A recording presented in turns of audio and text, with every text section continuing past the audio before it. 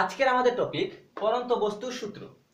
তো এই ব্যাপারটা আসলে আমাদের বইয়ে আছে, খুব সহজ করে দেওয়া আছে, কিন্তু তারপরে বিস্তারিত কোনো কিছু দেওয়া নেই। তো আমি আজকে তোমাদের সামনে পুরোপুরি ক্লিয়ার করব আসলে পরন্ত বস্তুর সূত্রগুলো কি। বিজ্ঞানী গ্যালিলিও পরন্ত বস্তু যে তিনটা সূত্র দিয়েছেন, ওই তিনটা সূত্রের মাধ্যমে উনি আসলে কি বোঝাতে চেয়েছেন তার বিস্তারিত আমরা আজকে আলোচনা করব। তার আগে বলে রাখি, যদি তোমরা আমাদের চ্যানেলটা সাবস্ক্রাইব না করো, সাবস্ক্রাইব করে রাখো যাতে পরবর্তীতে সব ভিডিও তোমরা পেতে পারো। আর এই ভিডিও দেখার আগে অন্যান্য আরো কিছু ভিডিও আছে তোমাদের যেগুলো করা আছে, ওইগুলো তোমরা দেখে নাও, আশা করি তোমাদের কাজে লাগবে। তাহলে আমরা চলি যে পরন্ত বস্তুর সূত্রটা কি। কোন একটা বস্তু যখন উপর থেকে নিচে পড়তে থাকে তাকে বলা হয় পরন্ত বস্তু, মানে পড়তেছে এমন একটা বস্তু। এখন এই পরন্ত বস্তু যখন উপর থেকে নিচে পড়ে, যে কোনো একটা বস্তু যখন উপর থেকে নিচে পড়ে, তখন সে কিছু নীতিমালা মেনে চলে। ওই নীতিমালাগুলো বিজ্ঞানী গ্যালিলিও আমাদের সামনে ক্লিয়ার করে তুলে ধরেছেন তিনটা সূত্রের মাধ্যমে। এখন ওই তিনটা সূত্র কি? এক নম্বর সূত্র, গ্যালিলিও বলেছে স্থির অবস্থান থেকে এবং একই উচ্চতা থেকে বিনা বাধায় পরন্ত সকল বস্তু সমান সময়ে মাটিতে পড়বে। তার মানে আমরা যদি পরন্ত সকল বস্তুর কথা উনি বলেছেন কি হালকা হোক ভারী হোক ওইটা কোনো ফ্যাক্টর না। একটা বস্তু হালকা এবং ভারী যাই হোক না কেন, যদি বিনা বাধায় বস্তুটা নিচে পড়তে থাকে তাহলে বস্তু দুইটা একই সময় মাটিতে পড়বে। যেমন ধরো তুমি একটা বিল্ডিং এর ছাদে গেছো, 5 তলা বিল্ডিং এর উপরে আসো, ওই বিল্ডিং এর উপর থেকে তুমি একটা লোহার টুকরা মাটিতে ফেলবে। ঠিক তেমনি তোমার সাথে আরেকটা ধরো একটা হালকা কাগজ আছে, যেমন ধরো এরকম একটা কাগজ আর একটা লোহা। তা কাগজটা অনেক হালকা, একটা লোহা অনেক ভারী। তাহলে আমরা নর্মালি কি জানি, যদি আমরা লোহাটাকে ফেলে দেই এবং কাগজটা দুইটা একসাথে ফেলে দেই তাহলে লোহাটা আগে পড়ে এবং কাগজটা আস্তে আস্তে অনেক পরে গিয়ে পড়ে। এটা কেন হয়? কারণ যখন কোন একটা বস্তু উপর থেকে নিচে পড়ে তখন তার অনেক বাধা পড়তে হয়, যেমন বাতাস আছে তার মধ্যে, বায়ুর চাপ আছে তার মধ্যে। এই চাপগুলো সহ্য করে যখন একটা বস্তু উপর থেকে নিচে পড়ে তখন দুইটা বস্তু, একটা হালকা এবং একটা ভারী হলে দুইটা সমান সময় মাটিতে পড়তে পারে না।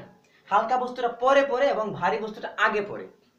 তাহলে বিজ্ঞানী গ্যালিলিওর সূত্র যদি আমরা মেনে চলি তাহলে আমাদের বলতে হবে, আমার কাছে যদি একটা 10 কেজি ওজনের ভারী একটা লোহা থাকে এবং আমার কাছে যদি একটা 10 গ্রাম ওজনের একটা পাথর একটা কাগজ থাকে, দুইটা বস্তু সমান সময় পড়বে, কিন্তু শর্ত হলো বিনা বাধায় পড়তে হবে। বিনা বাধা মানে কি? তাতে কোনো মহাকর্ষ অভিকর্ষের প্রভাব, বাতাসের প্রভাব, বায়ুচাপের প্রভাব কোনো কিছুই থাকবে না। তাহলে এটা যদি হয় তাহলে আমরা এখন কি করে এটা প্রমাণ করতে পারি? আমরা যদি একটা ঘর কল্পনা করি, ওই ঘর থেকে সব বায়ু টেনে নিয়ে যায় বাইরে, যত চাপ আছে সবগুলো টেনে নিয়ে ফেলতে পারি একটা বায়ু শূন্য স্থানে, যদি আমরা এই এক্সপেরিমেন্টটা করি তাহলে আমরা দেখতে পারবো হালকা এবং ভারী বস্তু সমান সময় মাটিতে পড়ছে। যেমন ধরো আমার কাছে যদি একটা নল থাকে, এই নলের মধ্যে বাতাস বায়ুচাপ সব আছে, কিন্তু আমি যদি একটা পাম্পের সাহায্যে এখান থেকে বায়ুচাপগুলো টেনে নেই, এখানে এর মধ্যে যত বাধাগুলো আছে সব বের করে ফেলতে পারি, তাহলে আমি যদি এখান থেকে একটা ভারী বস্তু, একটা লোহার টুকরা এবং একটা ছোট্ট কাগজ ফেলে দিই, তাহলে দেখব দুইটা বস্তু সমান সময়ে মাটিতে পড়তেছে। তার মানে একই কথা, এই 5 তলা বিল্ডিং থেকে যদি আমি একটা বড় বস্তু এবং একটা ছোট হালকা বস্তু ফেলে দিতাম তাও একই কাজ হতো যদি সেখানে কোনো বাধা না থাকতো। তাহলে কেন পড়ে না? মেইন কারণ হলো বিভিন্ন বাধার কারণে। তাহলে গ্যালিলিও বললো কি যে স্থির অবস্থান থেকে একই উচ্চতা থেকে বিনা বাধায় পরন্ত সকল বস্তু সমান সময় মাটিতে পড়বে। তাহলে এটা নর্মাল সেন্সে কি বোঝায়? যদি আমরা খোলা আকাশের নিচে এটা করতে চাই, এই এক্সপেরিমেন্টটা আমরা দেখতে পারবো না। তাহলে আমাদের এক্সপেরিমেন্টটা করতে গেলে আমাদের সকল বাধাগুলো দূর করতে হবে। দূর করলে আমরা দেখতে পাবো দুইটা বস্তু একই সাথে মাটিতে পড়তেছে। এটা গেল প্রথম সূত্র। গ্যালিলিও তার 2 নম্বর সূত্রে বলছে স্থির অবস্থান থেকে এবং একই উচ্চতায় যখন দুইটা বস্তু উপর থেকে নিচে পড়ে তাদের বেগ এবং সময়ের কথাটা উনি বলছে স্থির অবস্থান থেকে বিনা বাধায় পরন্ত বস্তুর নির্দিষ্ট সময়ে প্রাপ্ত বেগ ওই সময়ের সমানুপাতিক। তার মানে ভি সমানুপাতিক টি। তার মানে সময় যত বাড়বে তার বেগ তত বাড়বে। সময় আমরা যতই বাড়তে থাকবো ওই বস্তুটার বেগ তত বাড়তে থাকবে। যেমন একটা বস্তু যখন উপর থেকে আমি নিচে ফেলে দিলাম এভাবে, তাহলে এই বস্তুটা প্রথম সেকেন্ডে যে বেগ গেছে পরের সেকেন্ডে সে তার চেয়ে বেশি বেগে যাবে। তাহলে পরের সেকেন্ড মানে প্রথম 1 সেকেন্ডে বস্তুটা যদি ভি বেগ প্রাপ্ত হয়, এই 1 সেকেন্ডে সে ভি হলো, তাহলে 2 সেকেন্ডে সে কত যাবে? 2 সেকেন্ড যদি এখানে সময় যদি হয়ে যায় 2, তাহলে বেগ হয়ে যাবে 2, মানে 2t হলে হবে 2v, আবার 2t 3t, 3 সেকেন্ড সময়ে বস্তুটার বেগ হবে 3v, 4 সেকেন্ড সময়ে বস্তুটার বেগ হবে 4v, এভাবে বাড়তে থাকবে। তার মানে প্রথম সেকেন্ডে বস্তুটার বেগ যদি হয় v, দ্বিতীয় সেকেন্ডে বস্তুটার বেগ হয়ে যাবে 2v, তৃতীয় সেকেন্ডে এই একই বস্তু উপর থেকে নিচে পড়ছে, সময় যত বাড়তেছে বলছে কি সময়ের সাথে বেগ বাড়বে, সময় যত বাড়বে তার বেগও তত বাড়বে। 3 সেকেন্ড সময়ে বস্তুটা হয়ে যাবে 3v, এবং 4 সেকেন্ডে সে হবে 4v, 5 সেকেন্ডে 5v, এভাবে সময় যত বাড়তে থাকবে তার বেগ তত বাড়তে থাকবে। এখন আমরা আসি একটা সংখ্যার অনুপাতে। যেমন ধরো প্রথম সেকেন্ডে বস্তুটা ধরো 10 মিটার পার সেকেন্ডে সে যাচ্ছে, প্রথম সেকেন্ডে 10 মিটার পার সেকেন্ডে বেগে সে মাটিতে পড়ছে। 2 নম্বর সেকেন্ডে কিন্তু সে 10 মিটার পার সেকেন্ড সময় পড়বে না, তার বেগ বেড়ে যাবে। তার বেগ 2 নম্বর সেকেন্ডে গিয়ে তার বেগ 2v বলছি না, প্রথম সেকেন্ডে যদি 10 হয়, দ্বিতীয় সেকেন্ডে হবে কত? 10 2 20, 20 মিটার পার সেকেন্ড। তৃতীয় সেকেন্ডে গেলে ওই বস্তুটার বেগ এখন কিন্তু 20 মিটার পার সেকেন্ড হবে না, তৃতীয় সেকেন্ডে গেলে বস্তুটা 3v বেগ প্রাপ্ত হবে। তাহলে v যেহেতু 10, তাহলে 3v 3 10 30, তাহলে 30 মিটার পার সেকেন্ড। চতুর্থ সেকেন্ডে বস্তুটা 40 মিটার পার সেকেন্ড বেগে পড়বে, 5 সেকেন্ডে 50 মিটার, এভাবে যত সময় বাড়বে একটা বস্তু উপর থেকে নিচে পড়বে তার বেগ তত বাড়তে থাকবে। এখন উদাহরণ দিয়ে আমি যদি বলি যে ধরো আমার কাছে কলমটা আছে, আমি এটা ফেলে দিলাম, 1 সেকেন্ডে কলমটা এখানে মাটিতে পড়লো, এখানে সে ধরো 10 মিটার পার সেকেন্ডে গেল। আমি যদি এই কলমটাই একটা বিল্ডিং এর উপর থাকে, 100 তলার উপর থেকে ফেলে দিই, বস্তুটা তো 1 সেকেন্ডে পড়তে পারবে না, কয়েক সেকেন্ড সময় লাগবে, ধরো 5 সেকেন্ড 10 সেকেন্ড সময় লাগবে। তাহলে বিল্ডিং এর উপর থেকে আমি যখন ফেলে দেব, তখন এই কলমটার বেগ আমি যে এখান থেকে ফেলে দিলাম 10 মিটার সে মাটিতে পড়ে গেছে 10 মিটার পার সেকেন্ডে, বিল্ডিং এর উপর থেকে সে যখন মাটিতে পড়ে থাকবে তার বেগ তত বাড়তে থাকবে, সময় বাড়বে ওই বস্তুটার বেগ তত বাড়তে থাকবে। আস্তে আস্তে সে কি করবে?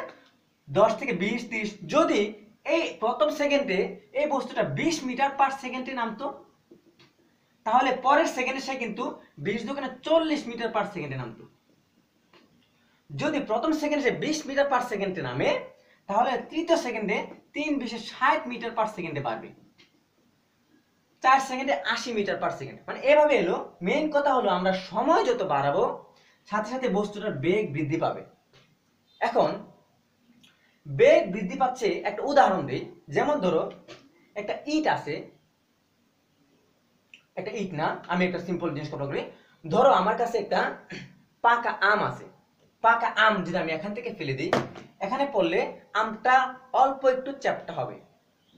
এখন এই আমটা যদি আমি এখান থেকে না ফেলে 10 তলার উপর থেকে ফেলে দিই মাটিতে, তাহলে মাটিতে যখন পড়বে আমটা, তাহলে ওই আমটা কত বেগে পড়তে পারে, এত বেশি বেগে পড়বে আমটা যে মাটিতে পড়লে ওই আমটা কিন্তু ছিন্ন ভিন্ন হয়ে যাবে, ভেঙে চুরে চুরমার হয়ে যাবে। তার মানে আমরা বুঝতে পারলাম যে অধিক বেগের কারণে সে আমটা উপর থেকে নিচে পড়েছে বলে কিন্তু আমটা নিচে পড়ে একদম নষ্ট হয়ে গেছে। কিন্তু যেহেতু এখান থেকে অল্প সময় সে পড়েছে, তার বেগ কম ছিল, তাই আমের তেমন কিছু হয় নাই। এটা হলো সিম্পল একটা উদাহরণ। আর এটা হলো সংখ্যাগত একটা উদাহরণ যে আমরা সময় যত বাড়বে বস্তুটার বেগ তত বাড়তে থাকবে। এই হলো নিউটনের দ্বিতীয় সূত্র। সময়ের সাথে কোন একটা বস্তু উপর থেকে নিচে পড়লে তার বেগ বাড়তে থাকে সময়ের সাথে।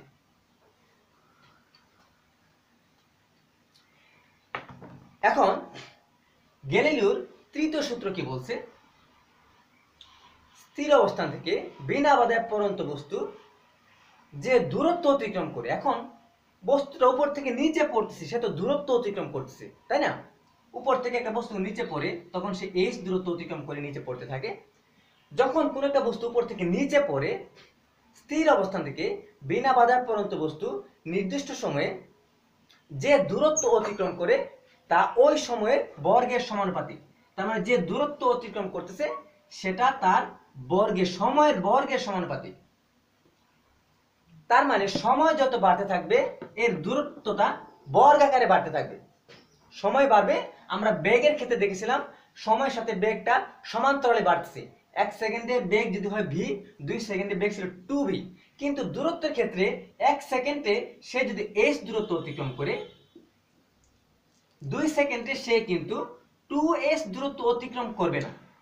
কারণ এখানে বলা নাই যে সময়ের সাথে তার দূরত্ব বাড়বে, বলছে সময়ের সাথে তার দূরত্ব বাড়বে কিন্তু সেটা বর্গাকারে বাড়বে। তাহলে প্রথম সেকেন্ডে সে যদি h দূরত্ব অতিক্রম করে, পরের সেকেন্ডে 8 হয়ে গেল 2, সময়ের মান 2 হয়ে গেল, 2 এর স্কয়ার মানে কি 4।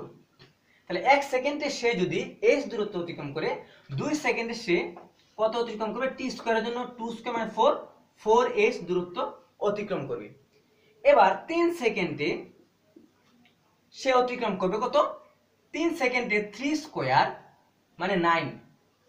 যে প্রথম সেকেন্ডে সে h দূরত্ব অতিক্রম করেছিল, সে আবার 3 সেকেন্ড সময়ে 9h দূরত্ব অতিক্রম করবে। তাহলে আমরা কি দেখতে পেলাম? প্রথম সেকেন্ডে কোন একটা বস্তু h মানে t এর জায়গায় আমরা 1 সেকেন্ড দিলাম, 1 সেকেন্ড, t এর জায়গায় 1 দিলাম, 1 এর স্কয়ার তো 1ই, তাই না? এইজন্য 1। 1 সেকেন্ডে সে গেল h দূরত্ব। আবার 2 সেকেন্ডে সে কেন 4h হলো? কারণ 2 সেকেন্ডে 2 স্কয়ার হয়ে গেল আমাদের সময়ের বর্গ। আমাদের সময়টা 2 এর বর্গ, এই অনুপাতে সে বাড়তে থাকে। 3 সেকেন্ডে ওই সময় 3 সেকেন্ডে t মানে কি? ওই 3 এর বর্গ 9h, 4 সেকেন্ডে 16h। তাহলে এখন আমরা যদি সংখ্যার অনুপাতে এটা কল্পনা করি, ধরো একটা বস্তু উপর থেকে নিচে পড়তেছে, সে প্রথম সেকেন্ডে সে h দূরত্ব না দিয়ে আমরা দিলাম সে প্রথম সেকেন্ডে 10 মিটার দূরত্ব অতিক্রম করলো প্রথম সেকেন্ডে। তাহলে প্রথম সেকেন্ডে সে h মানে 10 মিটার গেল। এবার পরের সেকেন্ডে সে কি 10 মিটার যাবে? পরের সেকেন্ডে সে কত যাবে?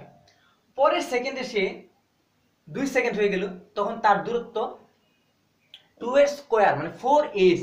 প্রথম সেকেন্ডে সে যদি 10 মিটার যায়, পরের সেকেন্ডে সে 4 × 10 মানে 40 মিটার যাবে।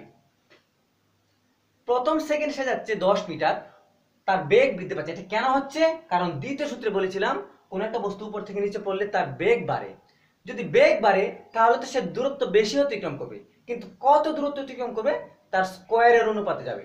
তাহলে প্রথম সেকেন্ডে 10 যাচ্ছে, দ্বিতীয় সেকেন্ডে সে 40 যাবে, তৃতীয় সেকেন্ডে গিয়ে সে 9h দূরত্ব অতিক্রম করছে। 9h মানে কি? h এর মান তো আমরা ধরছিলাম 10, তাহলে 9h মানে 9 × 10 মানে 90 মিটার। তাহলে 3 নাম্বার সেকেন্ডে সে 90 মিটার যাবে। প্রথম সেকেন্ডে সে গেল 10, পরের সেকেন্ডে সে গেল 40, তারপরের সেকেন্ডে সে গেল 90, তারপরের সেকেন্ডে সে কত গেল? 4 এর স্কয়ার দিলে কত? 16, 16h, 16 × 10 মানে 160 মিটার। তারপরে সেকেন্ডে সে 160 মিটার যাচ্ছে। এখানে আছে 90, এখানে 40, এখানে 10, 10, 40, 90, 160। 5 এ কত যাবে? 5 স্কয়ার,